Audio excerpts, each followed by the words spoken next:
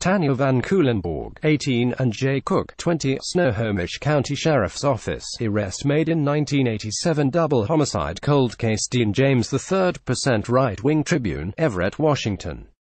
Detectives from the Snohomish County and Skagit County Sheriff's Offices arrested a 55-year-old SeaTac, Washington, man for the November 1987 murder of 20-year-old Jay Cook and 18-year-old Tanya Van Cuylenborg.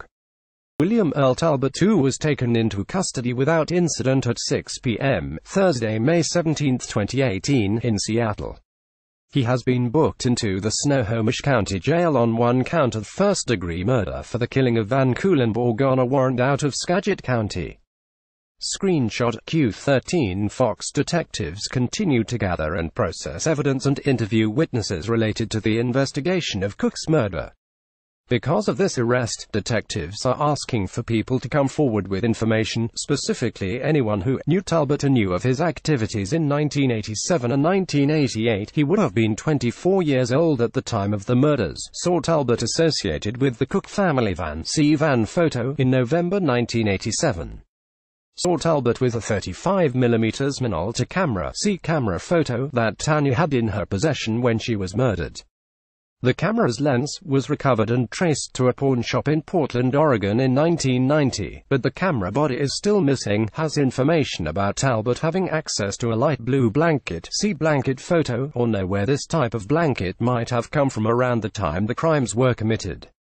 Detectives believe Talbot was living in the Woodinville area in 1987. His parents' residence was approximately 7 miles from where Cook's body was found.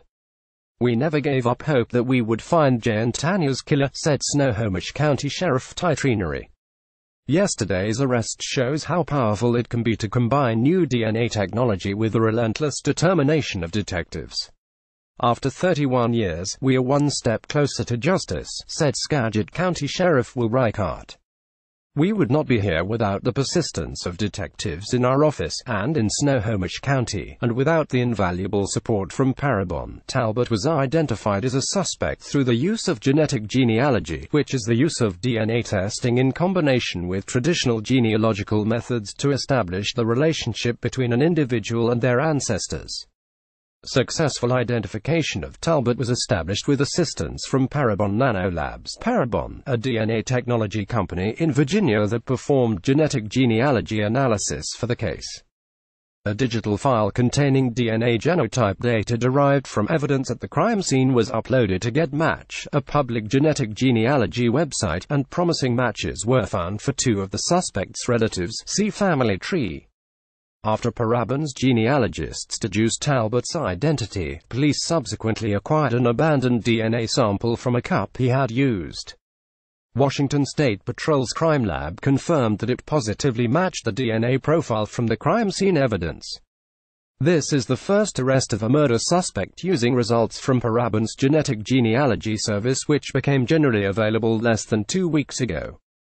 "We are honored to have helped solve this case," said Dr. Stephen Armentrout, CEO of Parabon. He added, "Given the power of these new methods, we believe it is but the first of many. If you or anyone you know has information related to this case or suspect, please call the Snohomish County Sheriff's Office tip line, 425-388-3845. Cook and Van Cuylenborg planned to pick up a part for Cook's father and return to Canada the next day via I-5. They took the ferry from Victoria, BC, Canada, to Port Angeles, arriving around 4 p.m. The last known whereabouts were when they purchased a ticket at 10:16 p.m. in Bremerton for the Seattle ferry. Neither Cook nor Van Cuylenborg were seen or heard from again. On November 24, 1987, Tanya's partially clothed body was found in Skagit County in a ditch in a wooded area off Parsons Creek Road between Old Highway 99 and Prairie Road. On November 25, 1987, Cook's van was located locked up and abandoned in a Blue Diamond parking lot near State and Hollis Streets in Bellingham, Whatcom County. On November 26, 1987, Jay Cook's body was found in Snohomish County along Crescent Lake Road, near High Bridge Road, on the Snoqualmie River, which is approximately 3/4 of a mile west of the old Washington State Reformatories on a farm near Monroe. Source: Skagit County Sheriff's Office. God bless. Dean James III Right Wing Tribune. Be sure to follow us on Nation in Distress and America's Freedom Fighters on Facebook.